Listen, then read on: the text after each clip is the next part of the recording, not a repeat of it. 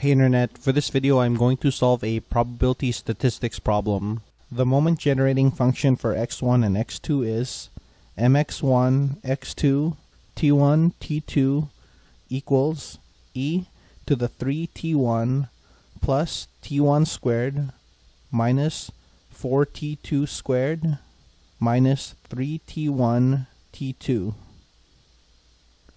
Find the variance of x1.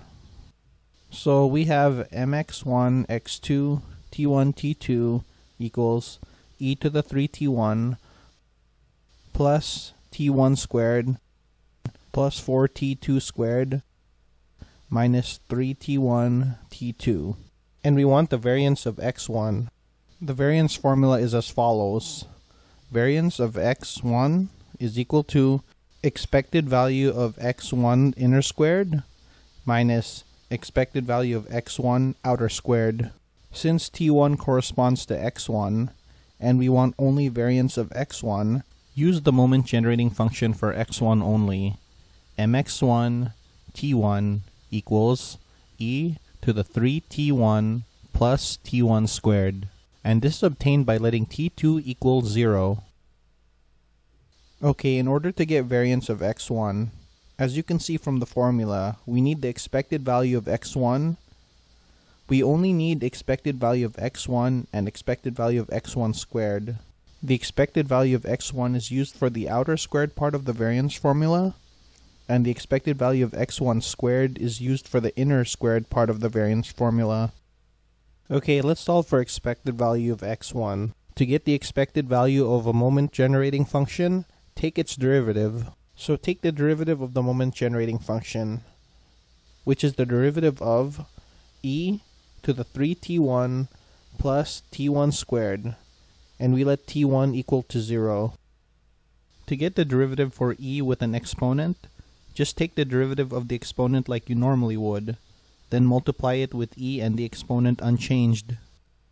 The derivative of e to the 3t1 plus t1 squared is 3 plus 2 t1 times e to the 3t1 plus t1 squared, with t1 equals to 0. Plug in 0.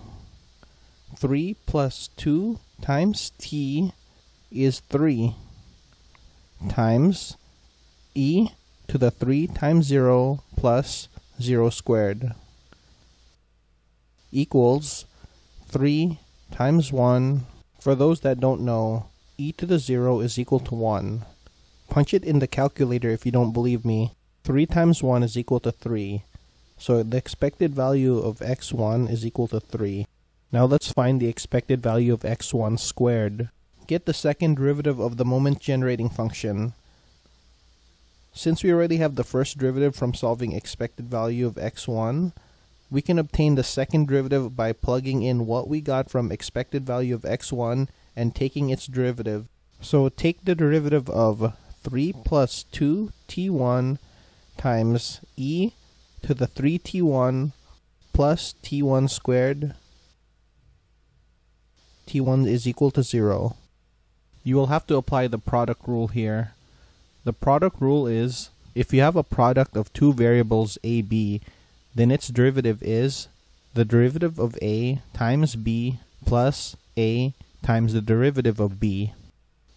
So the derivative of 3 plus 2t1 is 2 times e to the 3t1 plus t1 squared plus 3 plus 2t1 times the derivative of e to the 3t1 plus 2t1 squared, which is 3 plus 2t1 times e to the 3t1 plus t1 squared.